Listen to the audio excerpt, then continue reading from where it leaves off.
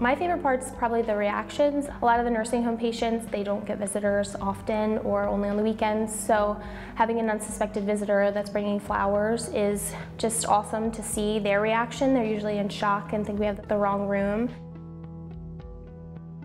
My name is Brittaney Sard and I'm with Petals for Hope.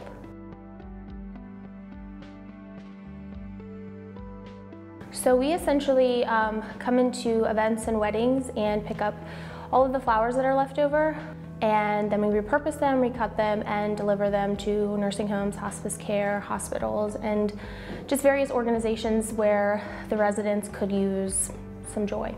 I used to work in the event industry, so I know the amount of waste that occurs, and so it kind of just clicked to repurpose the flowers. And it was going to be a hobby, just something that I was going to do in my free time, and it sort of turned into like a full-time thing. We're servicing typically 3 to 5 weddings in a weekend, and then we're delivering flowers. Usually all 7 days out of the week we're doing deliveries. We don't charge for the service, but we accept donations, so that's pretty much how we operate. We do a lot of events, fundraising, silent auctions, that sort of thing. Today we were doing a flower arranging workshop, so it's more set up like a flower bar.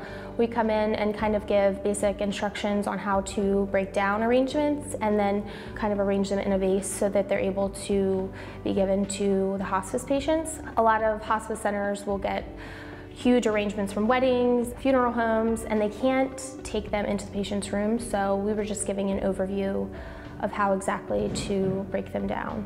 If you'd like to get in contact with me, you can go to petalsforhope.com or email hello@petalsforhope.com.